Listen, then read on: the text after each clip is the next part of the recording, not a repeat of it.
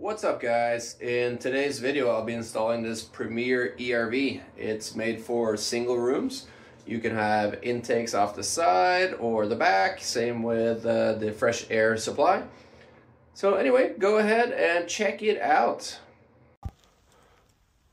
Today I'm going to be unboxing and installing this Pioneer wall-mounted ERV, or energy recovery ventilator. It's for a single room. It's pretty efficient, and it's going to be for a small building, just testing it out. So we'll see how this works out. Let's have a look what's inside.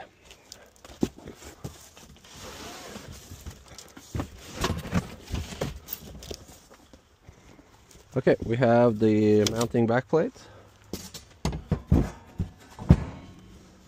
couple of tubes that will be cut down to the depth of the wall. That looks like some kind of air scoop, probably will be attached to those. That looks to be just cutting off the air from the outside if it's not running. Then we have, don't know what that is yet. Might be a sensor. Actually, that is a remote. And then we got some seals. On this side we have a boot, which looks to make it more weatherproof. Alright, now to get this out, I'll just be inverting it.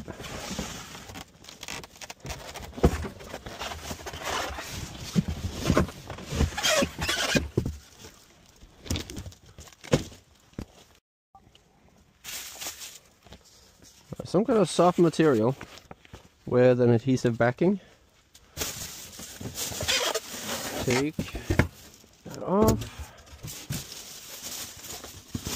And one more.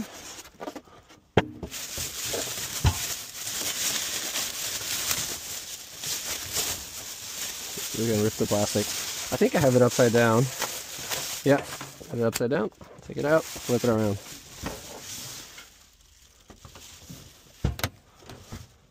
Okay, so that's what the unit looks like. Pretty nice. So it looks like we have the air probably coming in and out of the back here. And then I'm guessing it's going to go out into the room. Let's see here, EA outlet from side or back. And here, inlet from side or back. Okay, so it's going to be using that one, and that one, or that one and that one. I've looked over the installation manual. You can install it either with side inlet and outlet, or back inlet and outlet, or a combination thereof. I'm going to go ahead and use the back. Now it does recommend that you install it, what was it, 4 feet from the floor? No, 5. A ventilator bottom to the floor should be 5 feet. So I won't be able to do that, but I will be able to do this 1 foot from right or left side. So I'm going to go ahead and pick a location for it, then mount some mounting blocks for where these tubes are going to come through. And that will be it for now until I get interior walls on there. The floor space of this building is 12 foot this way and 8 foot that way. I want this ERV to be installed in the first 4 feet. So I marked out 4 feet here. That's a mark right there, and one up above. And we'll just put a level in there. So somewhere in this area, on this side is where I want to put it. If I go fairly high, then the outlets and the inlet will come up against the inside of my roofing here. I want to give it a little bit of space, so maybe something like that.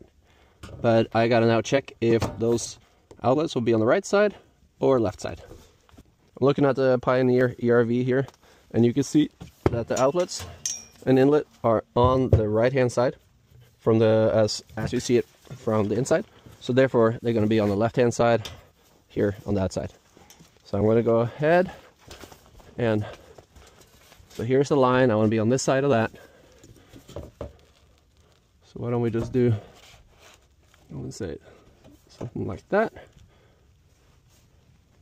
Get it straight, and then we'll mark out where we're going to drill. And we want to drill at a slight angle down towards the outside so that we don't have any condensation that runs back into the building. Here we go.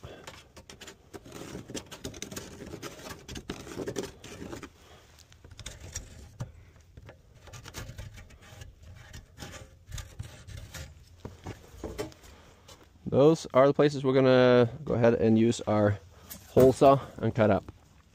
So first I'm gonna do is to drill a hole in the middle and angle it up a little bit so that I can see where those holes come out on the inside, and then we'll connect in between. We'll start straight, put a bit of an angle.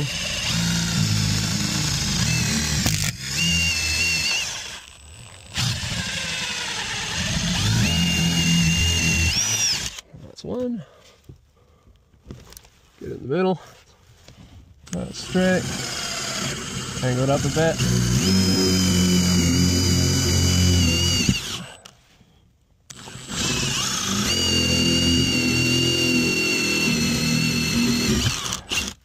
All right, there we go. Now we have a spot to put our saw and drill through. I got lucky and actually had a 4-inch hole saw from a different project when I was lighting it on fire to get some PVC connections apart. So here we go. We'll put that in here, start it fairly level, and then go down with it. Now the hole I drilled was too big. That was not smart.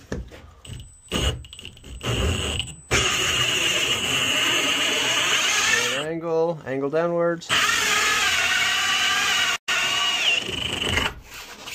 That cut some of that insulation. We'll do the same here. I finished cutting the 2 holes. Top one actually lined up pretty well. Bottom one shifted off to the side due to the size of the hole I cut. So I'm going to go and use my jigsaw, move it over, just so it'll line up better, and then we'll fill the rest with foam. The next thing to do, now that I have a pretty straight cut through here, is to make the mounting blocks. So it's going to be again 6x6 cedar, 2 inches deep. I'm making progress. So far I have installed the Sega Myrex 200 behind the whole wall here on the bottom, all the way around. I've also taken the Reson tape and taped off any seams or connections. So that's done. Then I put some zip system on the bottom here, a zip panel, just to have something a little stronger for the first 2 feet. And now I'm going to put some gypsum board right here, sheetrock. And once that's done, I can install the air handler, or it's going to be an energy recovery ventilator. Here we are making progress on the ERV. I have drilled a hole through the wall up here and down there, then attached this little adapter to the plate, and then shoved the whole assembly through. Then on the other side I marked them. So now if we take this off, we can see that this is the width of the wall. So we'll cut that off. You can see here I made some teeth on that one so I can make the initial hole going from the back in this way. So now we'll cut this one, fit it back through again, and then put on some like plushy little seals. And there's also this rubber seal right here. Let's get going. Here we are on the outside. So what I've done is I've taken one of these rubber gaskets and shoved it on around here. It was a little hard to get on, so I just used a flathead screwdriver and kind of just pushed it along the edges. Now, I didn't know which one was inlet, which one was outlet, so now I can feel that that's definitely an inlet, that's an outlet. So this one will be getting the grill that will allow to suck inwards. So this one I believe is out, which means this thing has to be the other one. So put that on here. There you go. Then we'll throw this one on where the air goes out. The ERV is now installed, so I'll show you how it works. Ignore the camera, that's not a part of this. That's for me spying on my chickens. So here you got stale air coming out. Here you have fresh air going in. It goes through filters, you got HEPA filters and all sorts of stuff. So that is the outside. Now let me show you the inside. Let's get out of the chicken coop, or chicken run.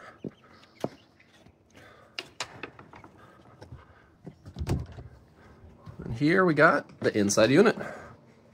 So when you buy this guy, it comes with one sensor, which is the PM2.5.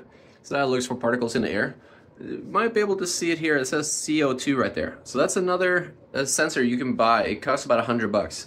And then you can have it ramp up and down based on your parts per million of CO2 instead. So I have one of those that I will be installing. However, it's on back order. So as soon as it gets here, I will do a little update. And yeah, you got fresh air being supplied out of the top here. You got stale air going in through the bottom here. And there's a filter on the side. There's a filter inside there. So that is it, boys and girls. Really happy with it so far. It is fairly quiet, and when it ramps up, you can hear I can switch it over to auto or to manual and go 8, which is the max. Strange scale, but that's it. So you'll hear it now. That is your max, which will be either if it's a lot of particles in the air, or if you have a CO2 sensor, then if the CO2 levels get real high. So let me put that back to manual again, or to auto.